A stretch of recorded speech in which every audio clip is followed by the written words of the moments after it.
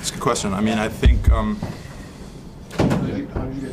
maybe offensively things haven't gone as easy as they were last year, and I think this year we have to rely a little bit more on playing strong defensively and generating chances off of that as well. I think we can, shut teams down and create some transition and create some speed up ice, and I think that's kind of been a little bit more of an emphasis this year. Is we're not going to get those easy chances maybe offensively. We got to make sure that we play solid defensively and generate from that. So I think that's kind of been good for us. Well, it doesn't matter who we're playing against, and that's certainly no disrespect to Dallas. We have all the respect in the world for them and their game and the depth of their group.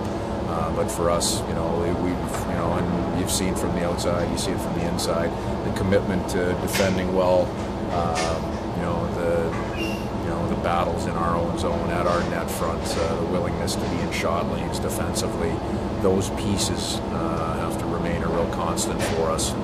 The other pieces that we're continuing to grow and build is the pace of our game going the other direction. And that's going to be something that will be very important tonight, is our play with the puck, our ability to get up ice, our ability to push the pace and look for some outnumbered opportunities and do things quick. And that's what you saw really come to the forefront in the third period of the LA game.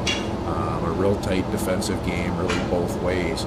We got a little quicker in the third period. We did everything a little bit, just a little bit more directly, and that's what makes our team hard to play against, is that quickness and speed and pace once we come up with the puck.